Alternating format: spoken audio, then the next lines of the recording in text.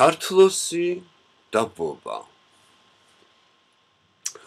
ვოვამ ქართლოს დაცინვით რაღაც ძვალი აჩუქა. ქართლოსმა კი ეს ძვალი რელიკვია დაკურთხა. ასე იყო ოდითგან. ვოვა ქართლოს ხმარობდა და თან ამ დროს ძმა არიო ამბობდა. ვოვა არის უმცროსი, მაგრამ ტანით დიდია. და ქართლოსის ასაკი სულ ფეხებზე კიდია. ვოვა პიდარასტია. ეს უკვე ყველამ იცის. ქართლოსი კი, რა ვიცი, აძლევს თანაც განიცდის. ადრე ძალით იხმარეს ვიღაც აზიელებმა. განიცდიდა, დარდობდა, ძლიერ მფარველს ეძებდა. მერე ვოვა გაიცნო. მეგობრის მოლოდინში თვითონვე ჩაიხადა და ჩაუწვა ლოგინში.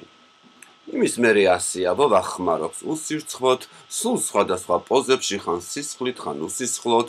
მერე ერთხანს დაშორდნენ. ქართლოსი ავად გახდა. სიბნელეში იჯდა და ვერაფერს ვეღარ ჭამდა.